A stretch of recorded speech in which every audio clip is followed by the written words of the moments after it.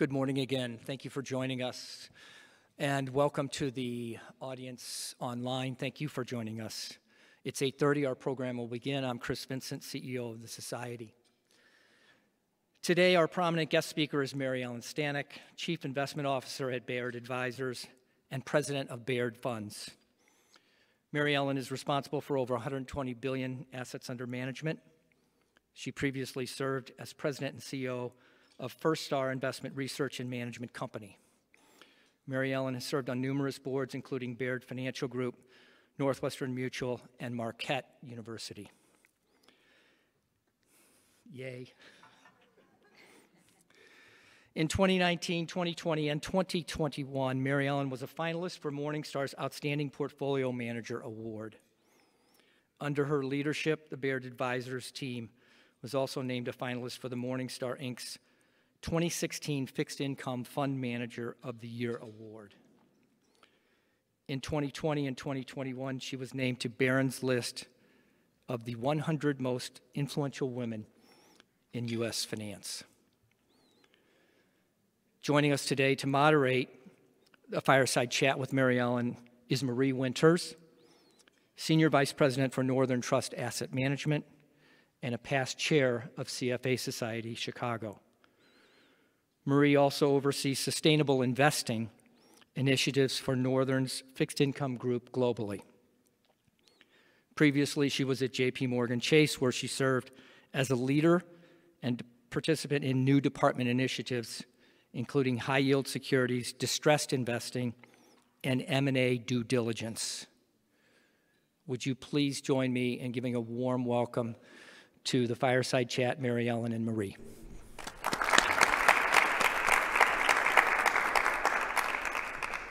Well, good morning, everyone. It's so great to see all of you. These are really precious moments just to reconnect with people. Thank you for coming, especially in such a dreary morning. And Mary Ellen, what a treat to have you join us today. And it's so wonderful to see you again. Thank you so much. So this particular event is hosted by the women's group at the CFA Society. And of course, we love to talk about markets, but we also enjoy talking about careers and how we can help women. And so starting with that, we would really enjoy hearing what got you into the investment management business? Well, I would say it was largely financial services and particularly banking that drew me in, and then found particularly the trust and investment management side first. My father was a community banker, actually McHenry State Bank, so grew up in McHenry. And we'd work in my dad's bank our summers and Christmas breaks in college, late high school and college. And so I saw firsthand, the window through a community bank of what financial services was like. And so when the opportunity came up with then First Wisconsin Trust Company, and to show you how experienced, I was going to say how old I am, but experienced, they had created an entry-level job they were just launching money market funds. Money market funds didn't exist, and so in April of 1979, they were creating money market funds for their trust business, and they needed somebody to run them, and there was nobody with experience, so it was a great chance for somebody to get in on the ground floor, and certainly, having the bank experience, having good grades, having just a willingness to do anything, which is part of the culture of how I grew up in Dad's bank, gave me an opportunity and a shot, and so that's how I got in. So I wouldn't say it was a master game plan going through school. My undergraduate degree is political science. I thought I was going to go to law school, and then my junior year, woke up one day and thought, I don't want to do that. So called home and said, I think I'm going to make a switch to business, and typical. My dad said, okay, here's your mother. And my mom said, oh, honey, God's got a plan. This will all work out. And, I ended up taking a whole bunch of business courses and ended up getting a minor in business, and that certainly helped get me some kind of platform to work from off of there, and eventually to get an MBA and all of that, and a CFA and all of that. But I look back on it, and some of it was a little bit of preparation, and some of it was just wonderful luck to be in the right place at the right time. Oh, interesting. So you mentioned, and Chris mentioned, that you had been listed for each of the last 2 years on Barron's 100 most influential women in U.S. finance. And this year, last spring, you said that your father had been a real inspiration to you. Can you share with us some of the lessons you learned from him that have really helped you across your career? Well, it's a great question, because I would say those who knew both of my parents would say I'm a blend. Certainly professionally, who I am and how I'm wired and how I try to show up every day, I'm definitely my father's daughter. The people skills and people side are more my mother, but my dad had extremely high expectations and held everyone, most of all himself, to those high expectations, but coupled it with this incredible commitment to customers and clients. And of course, being the third of 6 children, when we had these summer jobs, we were to do anything and everything that needed to be done. And I was trying to remember this woman's name. It came to me, it was Lois. Lois, the switchboard operator, was going on a 2-week vacation, and nobody wanted to take Lois's job because Lois had this very central location right outside my dad's office and by the lenders, and she had what seemed to be 20 lines, coming into the bank, and she was also the receptionist. And so my dad had the idea that I would take Lois's job for 2 weeks. And when I look back on it, I was probably 20 years old at the time, and the insight that I gained in terms of just, being overwhelmed, but going, doggone it, I got to figure this out. There's no turning back. And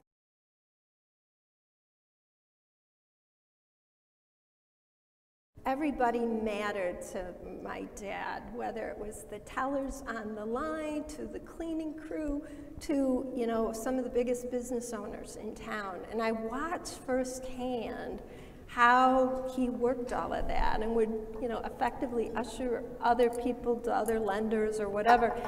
And I just got great insight that I, again, did not value or recognize at the time, but juggling a lot of balls, that commitment to customers, and that focus, and that leadership models the behavior that they want to see really for the organization. We didn't call it culture back then, but it was the culture that he and others were creating, and he certainly modeled. So, so many of the lessons today, some of my Baird advisors, colleagues are here, I learned back then just literally watching how he showed up and how he encouraged others to behave. Oh, thank you for sharing that with us. So you have often said that the investment management industry is a great opportunity for women. Results are objective, so it creates a very level playing field. And yet we can look at the percentages, and I think we'd all like to see more diversity, including more women. So what do we need to do to attract more women, and what do you see as some of the key hurdles? And what can we do to help move that forward? So I think there are a number of things, and you're right. I have often said it's a great career. It can be really intimidating in so many respects because it is objectively measured. Every day we get a report card. Every day our mutual funds are valued and our performance scorecard goes up, and some days we, and months and years we look really smart, and other times, not as much. You can get exogenous events that create havoc, and you're trying to sort through all of that. So you got to be able to figure out how to stay grounded through it all, but still the results are very objectively measured. So in my own case, my boss, so I started the money market funds, and then money market fund activities in the morning every day. So it left the afternoons wide open. And I did a number of things, but there were 2 research projects that the then CIO had up for grabs. One was researching the concept of duration and the practical uses thereof, and the other was the use of future and options in the management bond portfolios. I took the duration project. Gary Alfie, who was eventually our research director, did the future and options one, and duration is today very mainstream, obviously, in the as you know, on the management bond portfolios. Back then it wasn't. It lived in actuarial science. And so I had this wonderful opportunity to, explore and be at the ground floor, really part of the pioneers who started rolling out not just research papers saying that it belonged mainstream, because the backdrop also was at a time when interest rates suddenly went very high and very volatile. And there was this proliferation of all these new types of securities. And so using maturity to describe the bond portfolio, a bond's risk or bond portfolio's risk in the case of average maturity was limiting. You needed a better, more precise measure, which obviously duration and multi-factor duration models do a much better job of. So we were right at the right place at the right time with this concept, and then started rolling out an asset liability product for our pension clients, fund their retired lives liability streams. We had pretty good success in the very early 80s doing that. And my boss, that CIO, was recruited to go to New York to create the business for Chase. And I had just turned 27. Fortunately, that same boss had said to me, go get a CFA, go work on your MBA. I said, which one first? He said, both of them at the same time, which was, in hindsight, really helpful, because I was finishing my CFA up at the time this opportunity came up, and was 1 year away from the MBA at night. And so it was a chance to take the top job and start building it out. And so I tell that story because I remember vividly thinking, I'm not ready, but I am ready. I've got more experience than anybody else using the concept of duration. And you go back through and all that, self-doubt, those voices. So one of the things we need to do with everybody, particularly talent, women, client, associates of color, people who don't come from traditional backgrounds, is help with that, yes, you can do this, and here's how. And I am a big believer in order to be it, you've got to see it. And so getting more female role models and more role models of color also help a lot. So the kinds of things we need to do are pathways, right? Exactly what you're doing here to have more visible role models. Support mentoring programs. Support, some of the national efforts. We just, we were supposed to have a Girls Who Invest intern 2 years ago, and then had to put it on hold. Had one last summer, and she's coming back next summer and wants to support that program. We use very extensively college internship and now high school internships with Crystal Ray and some of the other pathways. And I mention all of that because you start showing the possibilities. And so many people, would not know to describe what you do, Marie, or what I do as potential career paths.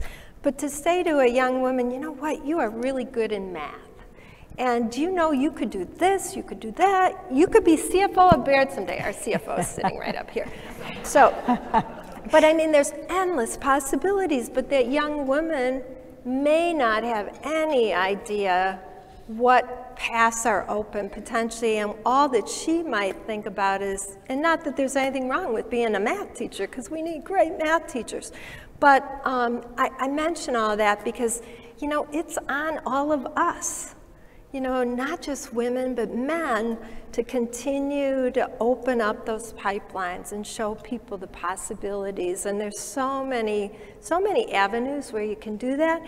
And then the final thing I would say is get in there yourself and understand it. Because as we work with some of these kids, I just said to my colleagues yesterday, what could be insurmountable challenges for those kids is nothing for us to address and fix.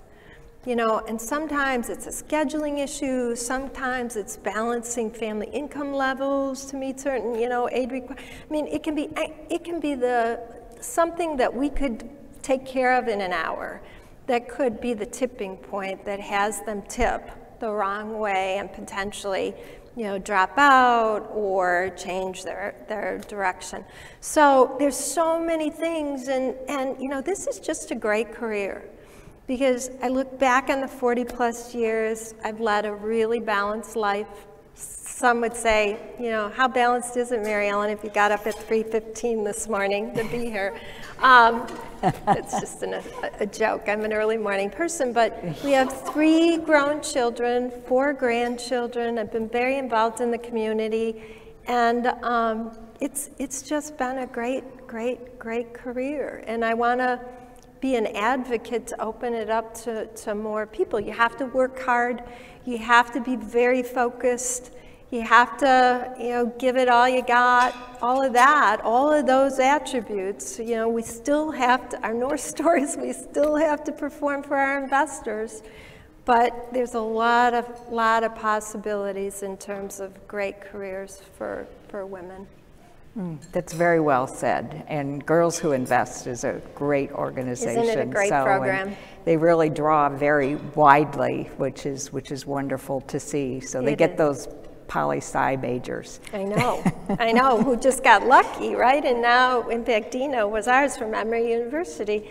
And, you know, Dina now is pathing to potentially a career. She's coming back next summer with us and just did wonderful work. Wow. And did great work. We had 6 interns, and all 6 we issued offers to by the end of July. They did so well. And they did really well together, which was also an interesting thing, the power of the cohort, you know, in terms of developing that teamwork at a very young age. Fabulous. So let's move over to talking about the markets and the macroeconomic environment. So certainly one of the topics that is top of mind for many investors right now is inflation. And is it transitory or is it persistent? So how do you think about inflation, and what are you watching in the markets? Well, it's a great question. It's probably one of the questions, and certainly in case you didn't hear one of, you know, the big flashing stories, the COLA for Social Security payments is 5.9% for the next year. I mean, wow, biggest increase in 40 years. So I think I was going to be a little sarcastic with you, but not really. Some of it is transitory, and some of it maybe there's more permanence to it. And the key is how much is in each camp and what's in each camp. And so the kinds of things that we're watching. So backing up, you know, none of us, experience matters. We always say that experience matters. Because it allows you to potentially recognize certain patterns that you've potentially seen before in your career. Every cycle gives you something different you've never seen before, or it masks a little differently. This cycle, none of us had, thank goodness, the pandemic in our playbook. None of us ever envisioned a forced economic shutdown. None of us envisioned quickly trying to take workforce remote. None of us, you know, would have envisioned in all of that you'd also have this highly charged environment, both politically as well as with the social unrest. So when you think about what everyone has had to endure, it's been a really, really remarkable time period. In all of that, and the forced economic shutdown had certain, you were forced to do some things quickly, right? What we all didn't think about was the restart. There was debate about how fast will the restart be, right? Will it be a V? Will it be, you know, what will it be? What letter of the alphabet? What we should have spent more time thinking about, I think, is where were the dislocations gonna be? And so today, you can't listen to a business news report or pick up a newspaper and not hear something about supply chain disruptions. Well, again, we cut everything off and then we tried to restart it. Meanwhile, economically rational individuals and businesses and entities all made decisions to cut people, cut production, cut some of it was again in the name of public health. But in other cases, it was you didn't know how bad this was going to be and how long it would go. So you just started cutting expenses, right? Because you wanted to survive and stay on your feet, preserve cash flow, all of it. And in doing all of that, we planted seeds for some of this disruption. The other piece that's a little tricky to figure, in fact, very tricky to figure out, is what's truly happening with the labor markets. Because we're still almost 5 million jobs, something like that. It's still behind where we were, pre-pandemic. Some of those are not coming back. And some of those are not coming back by choice. So you've seen premature retirements. You've seen disproportionately women leave the workforce. Some of it is they're trying to balance children, daycares. Our school's going to stay safely in place while their young kids are not vaccinated. Hopefully, vaccinations will be approved for kids later this month or early next. You have all sorts of issues with their elder care, right? For so many women in the workforce, they were the ham in the ham sandwich, or are the ham in the ham sandwich, where they're dealing with young children or helping with grandchildren, and then you're also caring and responsible for aging parents.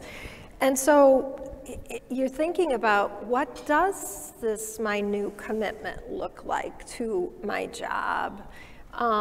And so I think people are trying to sort through that, and it's not just about income. And so as employers trying to figure out what are those balances? So we're seeing things like job openings are huge, right? Something like 10 million available jobs.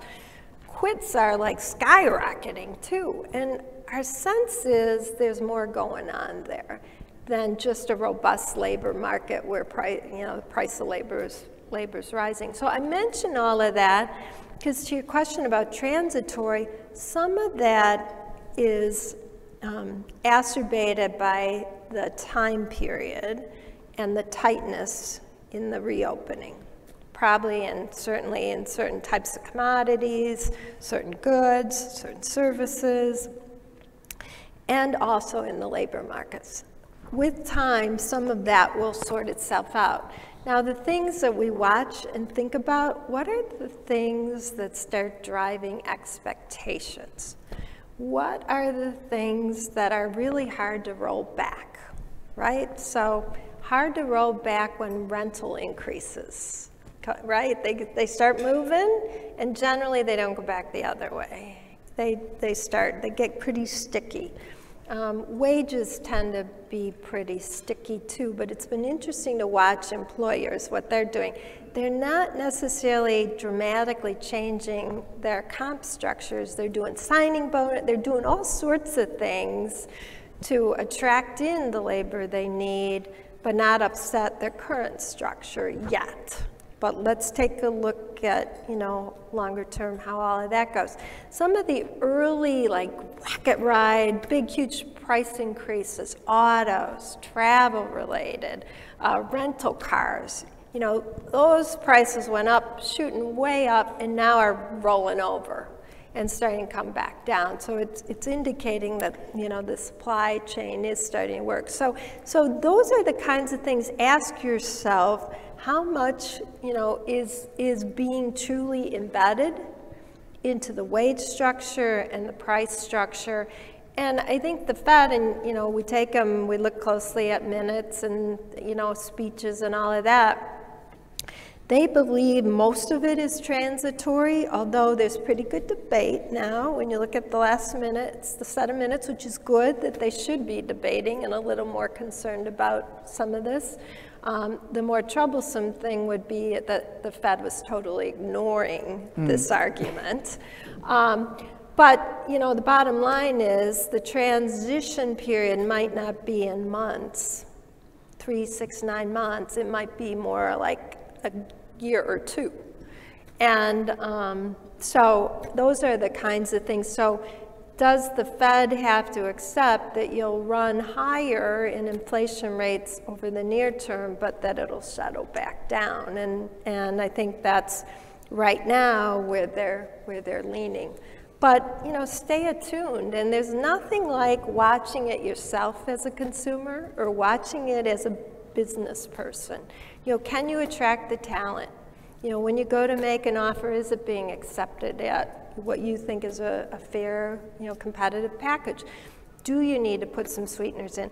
For associates who want more flexibility, you know, is there a trade-off with comp, you know, or benefits somehow? So those are the kinds of things, Marie, that I think you look at, and particularly on the lower end of the wage bands, it will be healthier to have some wage and real income growth, to more family sustaining income levels. That will be good overall for the economy. So lots to watch. Certainly we could go on and on, because it's for every example you've got on the one side, you could go, yeah, but I'm a little concerned. And go to any major city where there's a port and you see the tankers and you see the cargo ships.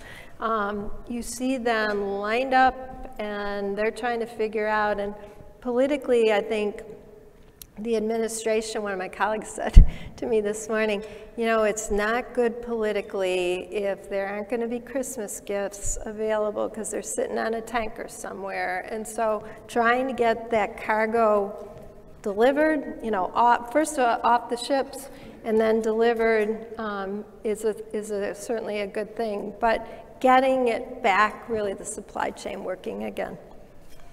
Well, thank you. So it's hard to believe, but 40 years ago this summer, former Fed Chair Paul Volcker raised the Fed funds rate to 20%. I know, it's pretty amazing, yes? So, and since then, of course, we've had this incredible bull market in bonds.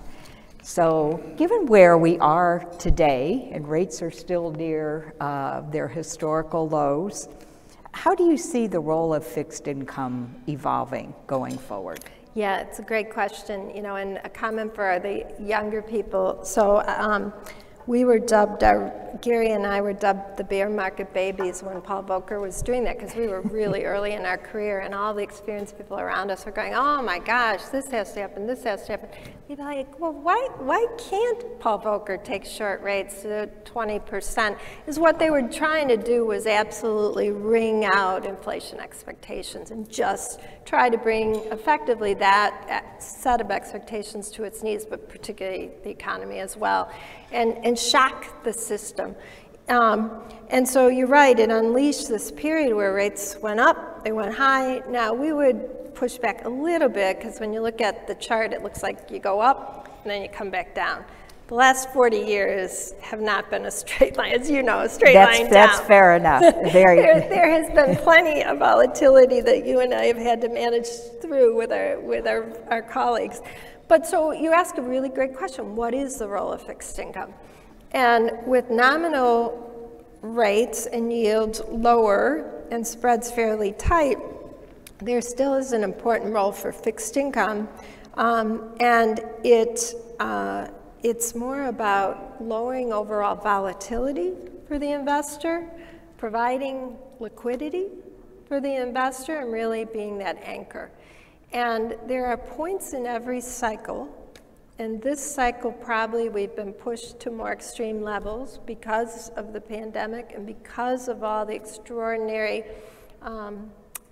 programs from the Fed and central banks throughout the world. There's been so much liquidity interjected into the system that in some ways you've probably distorted market valuations, and in that case, you know, yields are a reflection of that. So what we hear from investors of all sorts is most don't have the 60-40 anymore. In fact, most institutional investors are near some of the lowest levels in core fixed income that we've seen in our career. But what they say to us is they want to make sure what they have truly stands up and behaves like the asset class from a fixed income vantage point, the properties people seek in fixed income: predictability, consistency, liquidity. Those properties, they don't want their fixed income to be amplifying equity-like risk, because that never appears or isn't real obvious to people until you get those periods where things are very volatile and very dislocated. And so that's the role of fixed income. It's really to be that counterbalance, if you will, in all of it. And you know, our execution, or our approach to it all, is wanting to make sure that what we do and the products that we have for our investor base, whether it's across the municipal lineup or the taxable lineup, that we exhibit the properties and perform like our investors would expect. And unfortunately, we've had plenty of episodes where people can go back and go, yep, March, April of 2020, how did you do? What happened? And if in that period you had stretched and taken on risks that are more equity-like, maybe masquerading in fixed income conduits, you were far more volatile in terms of your performance. And so those are the kinds of things. So I think it's really important for fixed income investors. First, what's your objective? What are you trying to do? How much liquidity could you need? And that's your store, your mattress money, if you will. One client, probably now about 15 years ago, he called us his sleep insurance and thought we would be terribly offended. And I said, that's a badge of honor. We should be your sleep insurance. And so I think that's the role of fixed income. But the final thing is, we're in an environment where expected returns going forward are going to be lower. Equity and fixed. So for that balanced investor, whatever their balance is, you know, we have probably, because of all this liquidity injected into the markets, we've probably pulled forward some performance and some returns. And so for investors, our sense is you're not being paid to take significant risk. Certainly there's opportunities, but they need to be appropriately managed and sized. And there will be a better day, because there will be something, some spark, right? It's always hard to predict what it is that will cause spreads to widen, volatility, and rates to get more volatile. And so I think that's, you know, how we size it up with aging populations. And this is another thing that people really don't spend a lot of time thinking about, but I'm sure you see it at Northern Trust. Wow, it's not just in the United States, it is throughout the world. We have aging populations. Aging populations save and invest differently. And we see it all the time, that people are continuing, you get any kind of move up in rates, it just draws more money into bonds. Bond inflows right now in bond funds and ETFs, record levels. In the last couple of years have been record levels, and we've already exceeded that for the first 9 months of the year. So our sense is, as rates, if they do start marching up, you know, there's this counter where you see at the margin investors continuing to put more money into bonds. So key for investors to understand the risk, cost to invest, watch that really carefully, because with low interest rates, low nominal rates, you know, how much you're paying somebody or how much you're paying in transaction costs, and ultimately, if you're in a taxable account, taxes, those enemies of wealth eat up a lot of the potential return. So thinking about, you know, rates being, nominal rates being really low, and investors really desiring return. We've certainly seen a lot of growth more recently in the private credit markets. Certainly we've seen a big run in the private equity markets, but it seems in more recent years the private debt markets have really taken off. What do you think about that? Is that an attractive opportunity for fixed income investors to consider? Do you think the market's getting a bit frothy? For some investors, I think it's hard for individuals. Again, if your reason for owning fixed income is to lower overall volatility and to have that store of liquidity to be able to tap, and again, if you need to pay, you know, taxes, or you need to pay college tuition, or you need all of life's needs, right? Or an institutional investor, if you're a health system and you're building, you know, a new building somewhere, you need access to that capital. So in the private debt markets, you give up a lot of liquidity, and so you need to think about that. And then, much like in the private space, private equity space, there's an awful lot of money flowing in there. So is it being appropriately valued and sized?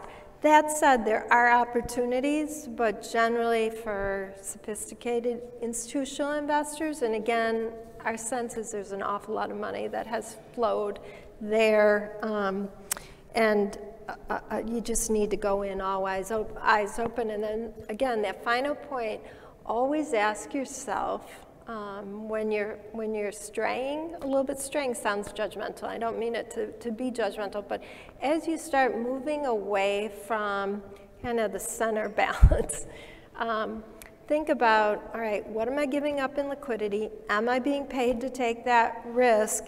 And are there some underlying risks lurking in there that will flash and become more equity-like? You know, high yield, below investment grade kinds of credits. Perfect example, you look at those entities' balance sheets, you might be the high yield bondholder, the leveraged loan, there's not a lot of equity there. So you are effectively going to behave more equity-like into the extremes. And so just know that, right? And be ready for that, and always think about that, because when the day comes that you need access to those assets, if you do, you don't want it to be at a point in time where somebody says, you know what, we're going to have to gate you. We'll be back in 6 months or whatever.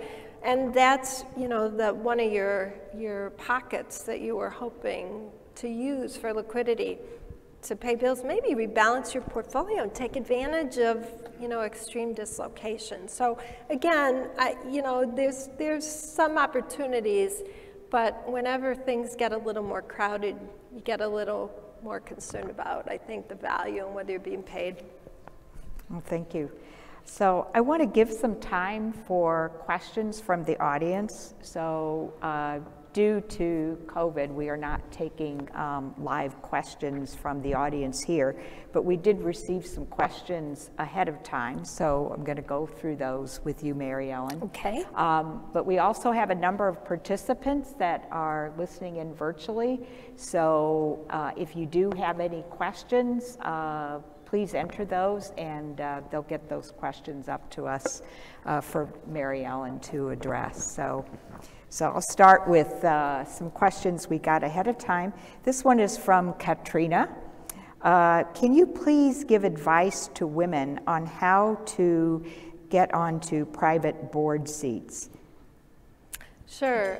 I would say, you know, think about your value proposition, and think about what your area of expertise is and what your value is going to be to that entity. So areas, you know, right now, certainly there's always interest in, you know, financial experts, or for the financial expertise is one. Certainly executive compensation is an area that, you know, I don't think a lot of women think about if they have a sophisticated, knowledgeable background about how to design and particularly monitor and incent the executive compensation plans. The people side and the culture is certainly an important one. So that would be one. ESG is increasingly a topic that is happening in, everywhere, but including boardrooms. Certainly technologists are really important, and particularly cyber risk, but also the question about, are we spending the right amount?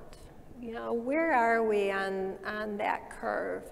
And you're not there as management, but you're there to ask good questions and offer insight. So the couple of board, I'm on our own Baird Financial Group board, and I'd like to think, add value there and know that business. But the two corporate boards that I've sat on, I sit on Northwestern Mutual.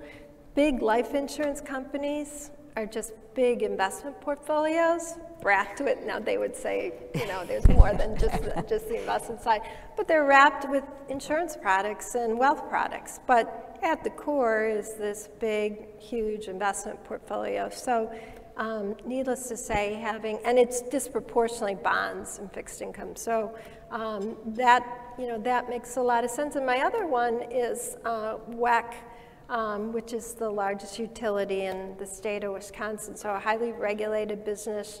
And both of those are the two that I've served on, and that's been an interesting one too in terms of footprint. Both highly regarded companies and top performers and recognized in their industries. So there it's as much about the regulatory footprint, the economic development behind the footprint. Certainly WEC also owns Peoples Gas, so big Chicago part of the franchise too, after they acquired Integris many years ago, or we acquired Integris. So those are the two, and I would say, I always encourage people to think about those board opportunities, whether they be the corporate or community, because I do always feel like I'm better at what I do because of those experiences. And I can be a contributor, but I also get a lens into how other people are thinking about things and doing things. The challenge is managing, as the CEO of a Milwaukee company, a public company, said to me right after he became CEO, one of his directors gave him advice, and he said, Blake, it's as much about, people think it's about managing your calendar, which is true, you've got that, but it's managing your energy. And so how you can allocate your time, your purpose to a number of different things and entities. And so I encourage people to do it because I think that outside-in perspective, hugely valuable. Hugely valuable. And I also feel like, I tend to try to be a servant leader, and I do feel like I'm contributing something back. So Baird is one of the original signers to the UN's PRI, Principles for Responsible Investment. So another question we have from Katrina is, what is Baird doing on the ESG front? And Emily Hahn from Aon covers us, so we've had many conversations about this, but as she knows, we take the view as bondholders, we're long-term lenders. So sustainability and all the core pillars and tenets have been integrated into our decision-making for a very, very long time. What I don't think we've done as good a job as we now are doing is articulating that to our investors. Certainly Baird as a company scores very, very high in terms of culture, best place to work, great to our communities, very responsible corporate citizen, always wanting to get better, conscious on impact on climate, all of it. We would tend to score very high, which helps a lot because who we work for and the parent company matters a lot.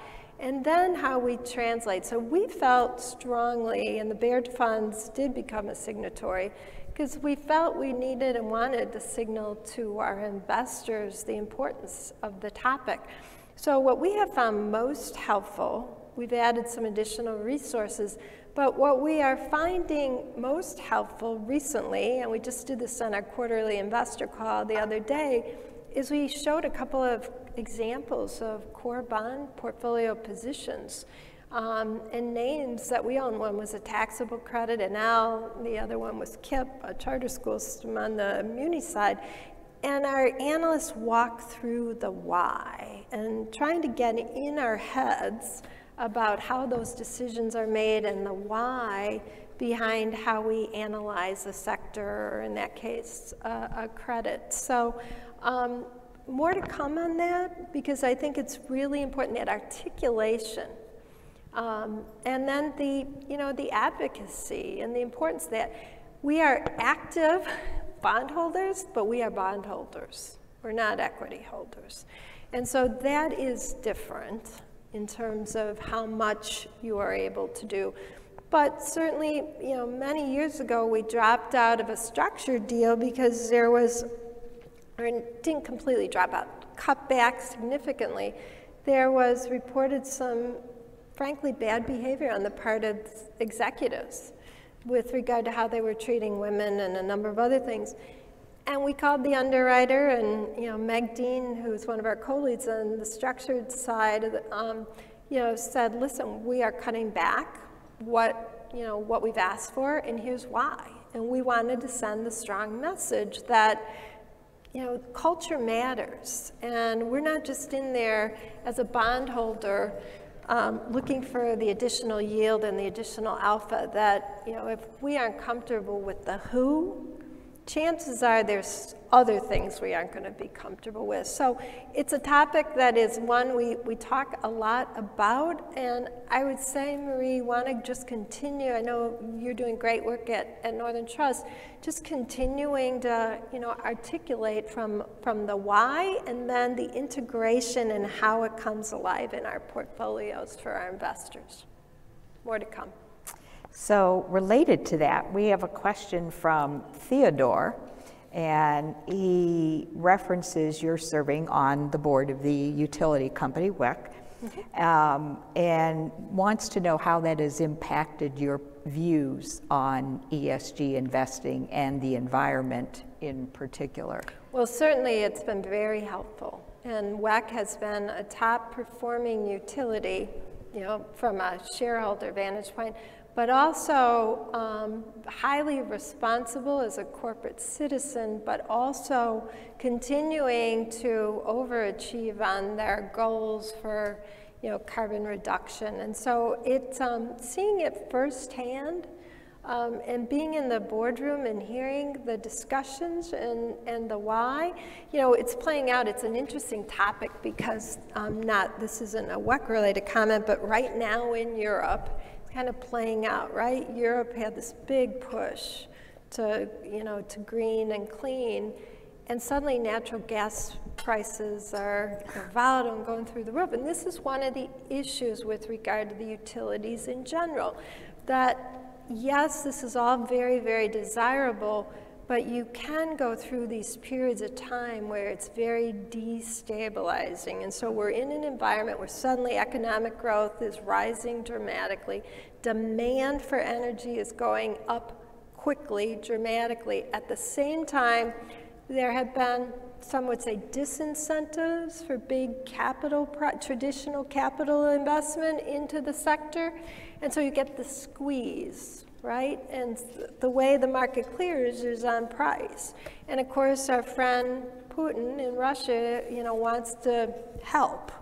And that's, fraught with lots of challenges. So I think it's like anything in life. I feel like the older I get, the more I sound like my mother. But, it's all about balance, and the grids, whether it's WEC or any other utility, they talk about the fleet and the mix of their energy base and the different sources and how you source that, and particularly how you sequence it. over time. And while we all wish for dramatic reductions immediately, our demand for energy still remains very robust. And so can the market absorb that? And the way it absorbs it is, higher prices. And again, what's our willingness? What's our willingness to bear that? So, complicated question, but to Theodore, absolutely, because I've been able to hear the discussion on the other side, from the company, from the utilities vantage point, and how they continue to march towards their goals and actually exceed them. It's an extremely well-run utility. This isn't a commercial, but extremely well-run utility. And so it's just helped highlight the issues for me. So one other question that had come in ahead of time, this one from Casey. In your experience, what were the essential tools to become a successful chief investment officer? And how do you see that toolbox changing in the future? Great question, Casey. So just 2 days ago, we named a co-chief investment officer. Our long-standing deputy CIO, Warren Pearson, and I are now co-CIOs, and that's been part of our years-long succession planning. We've got a view that none of these transitions, the industry has not done this well. Now I'll get on my soapbox. We build star systems, and it becomes episodic where, oh my gosh, suddenly somebody's, gotten into a fight with their partners over comp or, whatever, power, and then suddenly the clients are like, what just happened there? There's this huge change in personnel. And it should be just the opposite. It should be evolutionary, not revolutionary. And I'll give you an example. I often want to remember who we're there to serve. So our core product is in a 401k lineup. We're in a lot of lineups, but for a grocery chain in the Southeast. And when I stand at the deli counter, every time I'm in Florida, and order my turkey, I think to myself, I wonder if he or she owns the aggregate bond fund in their retirement plan. And I do that because I take that responsibility to heart. It's such an important responsibility, and I don't want someday that their plan sponsor has to go, oh no, there's been some, we didn't expect that change at Baird, and so we got to go do a search and look for another, and so we talk a lot about team. So, and maybe it's because I became the leader of the pack back, when I was young. I've always had a very participative style. We always say to our investors and those who recommend us, if you wandered in unannounced into our offices, you wouldn't know who's who in the zoo by the way we work. You might by our ages or where our primary workstations are, but across the team, across generations, age-wise, experience levels, and so that participative style has been really key, because we've got a lot of experience together, which is great. It's been a core strength, but we've got a lot of great newer talent, younger talent, and we always think about how do we give them voice? Because when we give them voice, they have a perspective. Charlie Groeschel, one of the other founders, always says, everybody wants a chance to drive the golf cart. And we always chuckle when he says it, but we know what he means, that everybody wants a chance to contribute. And so, and what the younger talent does for us is there's an energy, their technology skills are incredible compared to mine. But they also have a fresh perspective. They're kind of like I was and Gary was when we were bear market babies when Paul Volcker changed the game. And so there's this perspective and this freshness that is really healthy. And so that, when I look back on it, still remains really, really important. I would say, and I'm wired, I came up to Marquette to go to Marquette, or went to Milwaukee to go to Marquette, and the Jesuit education is all about servant leadership. And so I'm wired like that.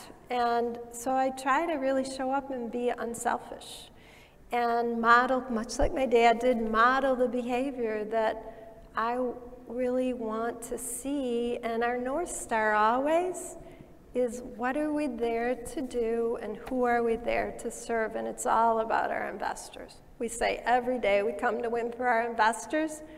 When we do that, the Baird shareholders do well because the business generates high returns on invested capital. And our incentives, every single one of us, from our receptionists to the top investment talent, our bonuses are determined by how we did for investors. So we love that elegant alignment and simplicity. Nobody's paid to grow the business. We don't have the credit team incented based on how their picks do versus the structure, because we want everybody to see the whole field, and how we define the game is winning for that investor. And so we want our credit analysts to say, hey, right now these spreads are too tight on the short end. I think we're better off owning, some short ABS at these levels. Or our taxable muni folks go, we think this is particularly attractive for our shorter portfolios. And it's that interaction and breaking down the silos, because risk lives in between those sectors, and opportunity often is missed if you're too siloed. So those are the kinds of things that I think has been a big differentiator on who we are. Certainly we've got a player coach model, and Warren is as good a player coach as any on our team. And we're incredibly transparent with our investors. We have been in fact, when we were announcing it, several investors said, that's about as well telegraphed a succession move as any we've ever seen. And, we weren't announcing my retirement or any specific change, other than the team has never been stronger and the bench has never been more significant, and all there to serve the investors. Murray, we have a online question from one of our webcast viewers. Mary Ellen, how has your use of data analytics technology changed in recent years, and what do you expect looking forward?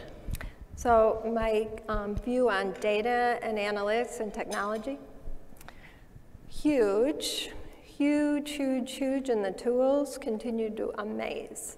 However, and this is one of, again, my age, and I sound like people's mother, now grandmother, age-wise, but it's the art and the science of what we do. The technology and the data and the tools organize the information. They're great to help us report how we're doing.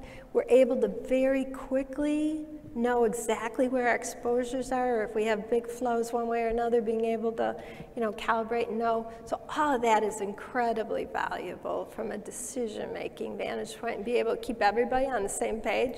We're not doing on the back of an envelope, I think the duration's moving 1/10 of a year, 2 tenths. So all that is fabulous.